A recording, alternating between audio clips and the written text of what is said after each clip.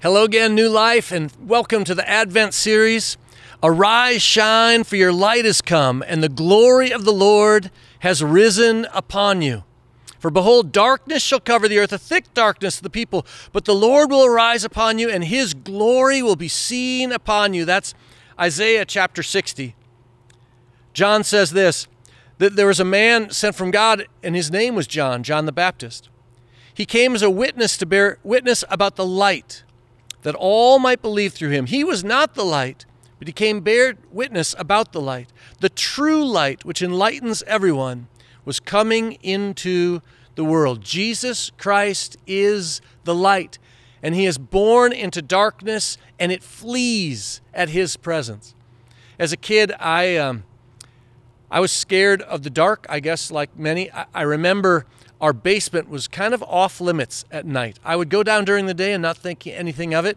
But at nighttime, if I had to go down to the basement to get something, we did not have a light switch at the top of the stairs. You had to go down the stairs to hit a light switch. And walking down the stairs, I would want a flashlight or something because there were lots of boogeymen between the top of the stairs and the bottom of the stairs. I was scared to go down. I remember as a young boy having a paper route. I would go out to deliver papers. Must be when I was, let's say, 10, 11, 12. I would go out to deliver papers at 4 in the morning, and it was pitch dark.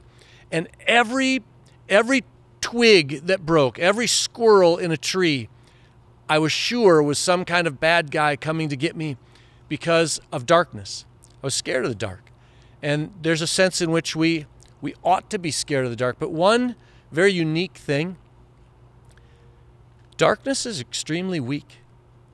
If you sit in a dark room, pitch darkness all around you, and just light one candle, you'll see the darkness run away.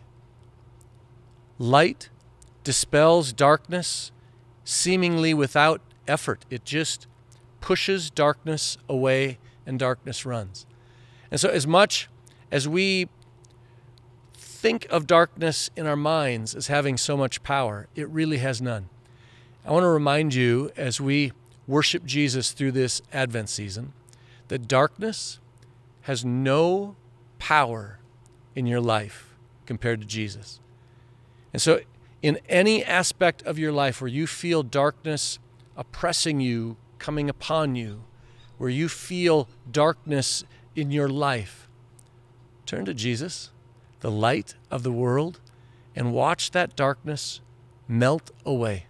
It has no power over you at all in Jesus Christ, because Jesus Christ is the light of the world, and we celebrate him being born.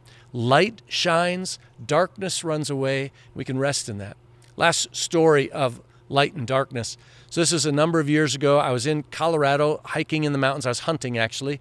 And I got stuck up in the mountains late at night and was not able to get down. In fact, I was following this ravine down, and I followed it for a couple of hours.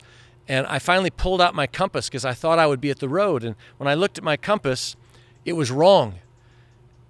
And I had to ask the question, okay, is my compass wrong, or did I get turned around somewhere? So I'd walked for a couple of hours in the wrong direction, and I didn't even know for how long. And so rather than continue to walk where I didn't know where I was in the mountains, it was time to hunker down. And your mind just starts to play games. And so in that context, any twig that broke was a mountain lion coming to get me.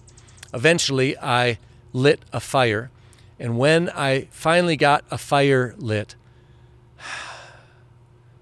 all was well with the world. The warmth of the fire, the light of the fire, I could rest in the safety of that place.